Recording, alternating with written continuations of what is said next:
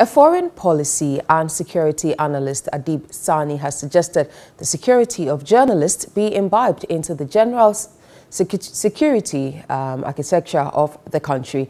He explained this is even important to protect journalists before, during and after the December polls.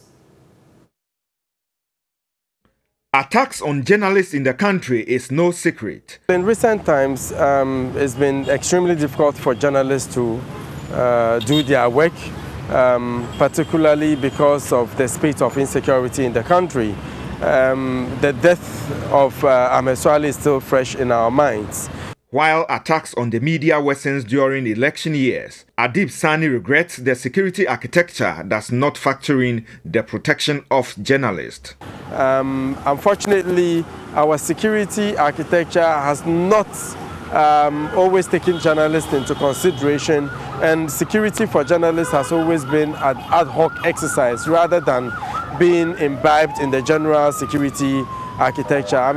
President of the Ghana Journalists Association, Afil Moni, has said it is a shame journalists are attacked in their efforts to inform.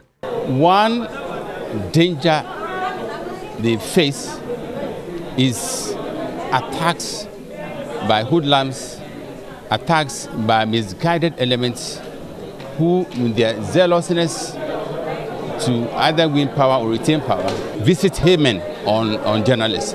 The security analyst is of the view protection for journalists is a legitimate call. Quite a number of journalists have been assaulted by even members of the security services, and nobody has been held to account. In as much as it is important for security to be provided to especially media houses, even though we have constraints so far as the numbers is concerned, but it's important. The media is the fourth estate of the realm. They have contributed significantly towards harnessing our democracy over the years, and it's only important that we ensure their safety.